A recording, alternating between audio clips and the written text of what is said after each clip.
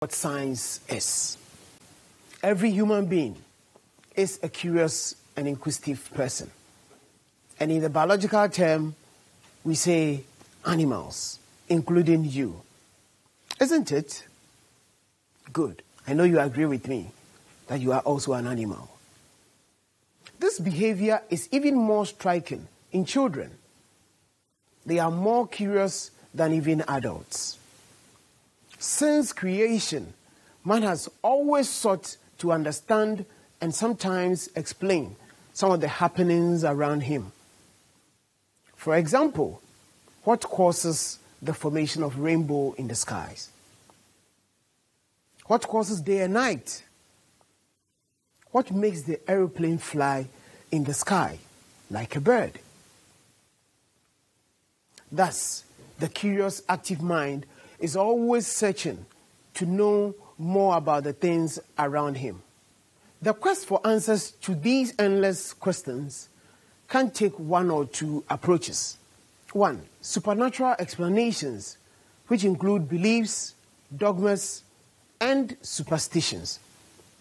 Superstitions are an irrational fear of the unknown coming from beliefs which are not based on reasons or facts, but on old ideas about luck or magic.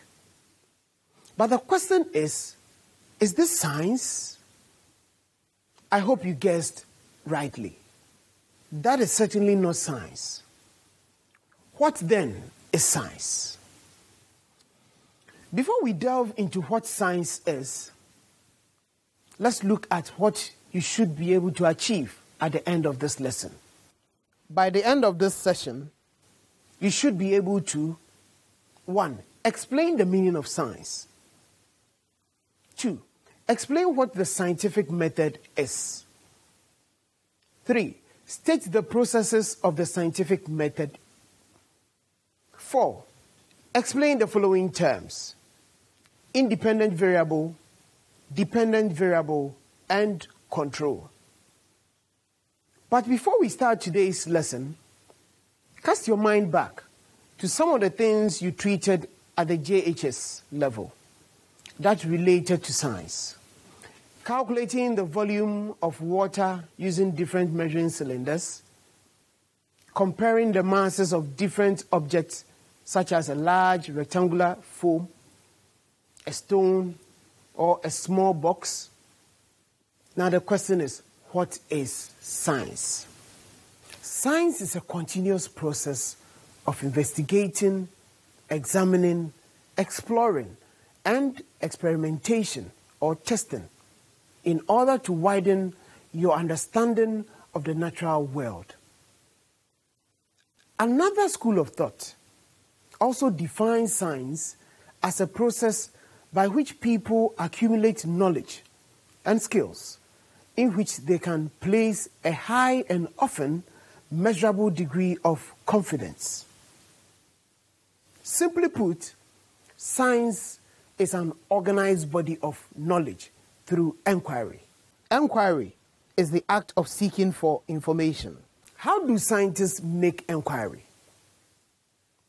Now let's focus on how scientists work.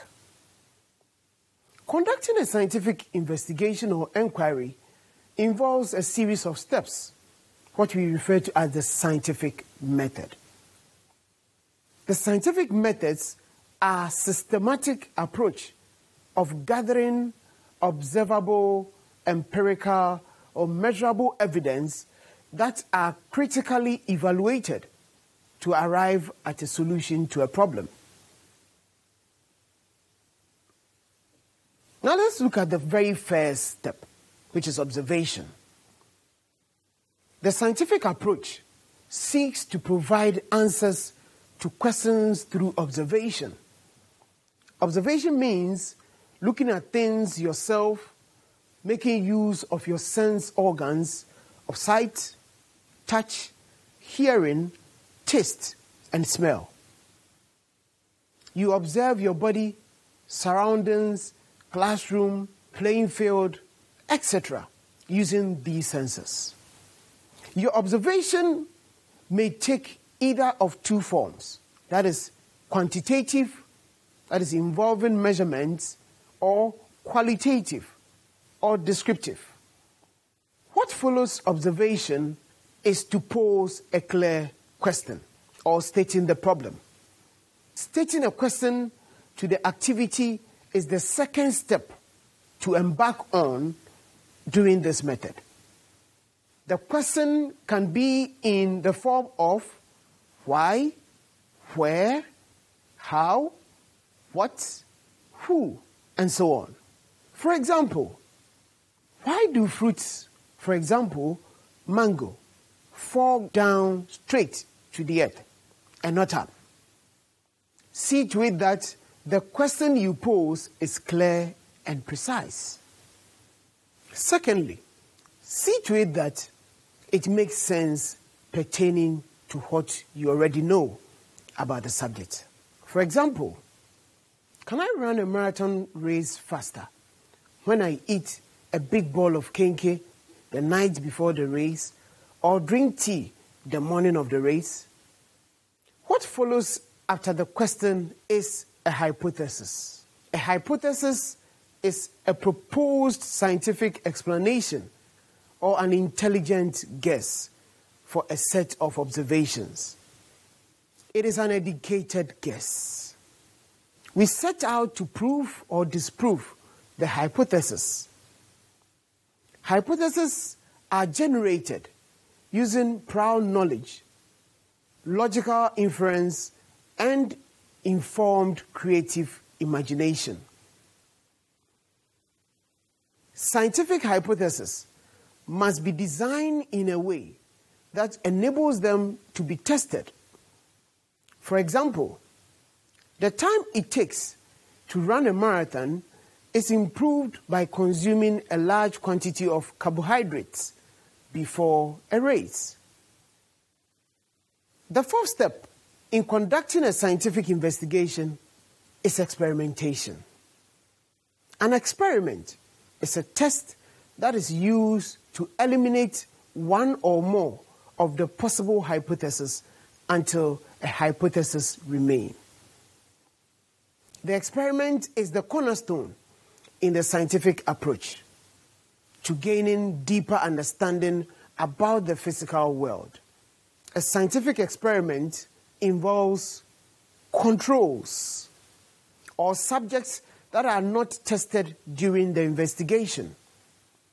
In this way, a scientist limits the factors or variables that can cause the result of the investigation to differ. The controlled variable answers the question of what do I keep the same? You would have to run a marathon without eating kenkey the night before or drinking tea the morning of the race. Meaning, the kenkey and the tea are the variables which need not to be tested. A variable is a factor that can change over the course of an experiment. The variable which is deliberately changed is called the manipulative variable or the independent variable. The independent variable answers the question, what do I change? Now from the question, can I run a marathon race faster when I eat a big bowl of kenkey the night before the race or drink tea the morning of the race? The independent variable is the consumption of kenkey. The variable that is observed and changes in response to the manipulative variable is called the responding variable or the dependent variable. The dependent variable answers the question, what do I observe? The dependent variable is how fast you run the race. The truth is, how fast you run depends on the kenkey, which is the independent variable. So how fast you run is dependent variable. If you eat a big bowl of kenkey at 7 p.m. the night before the race, but then get up the next morning and drink 2 cups of tea before you head to the starting line, your experiment becomes invalid. The question is, why? This is because by drinking tea, you introduce a second independent variable, and therefore you will not know whether the fast race time is due to the kenkey you ate the night before the race or the tea you took in the morning before the race. Note that experiments can only have one independent variable at a time. If you want to know the effect of tea on your race time, you would have to design a second experiment. This experiment would have the hypothesis: consuming tea the morning of a marathon improves the running time. Now, in summary, today's lesson was on nature of science. You learned that science is a continuous process of investigating and experimentation in order to widen an individual's understanding of the natural world. We also learned how scientists work by using a systematic approach of gathering observable, empirical, and measurable evidence that are critically evaluated to arrive at a solution to a problem, which is the scientific method. That is, observation, posing a question, formulating a hypothesis, and experimentation. We looked at the meaning of control, a variable, an independent variable, and a dependent variable. All too soon, our time is up. But I believe you've learned something in this session. I want you to continue thinking and dreaming about science. Solve the subsequent questions that follow, and let me know your feedback. I will see you some other time. Have a nice day.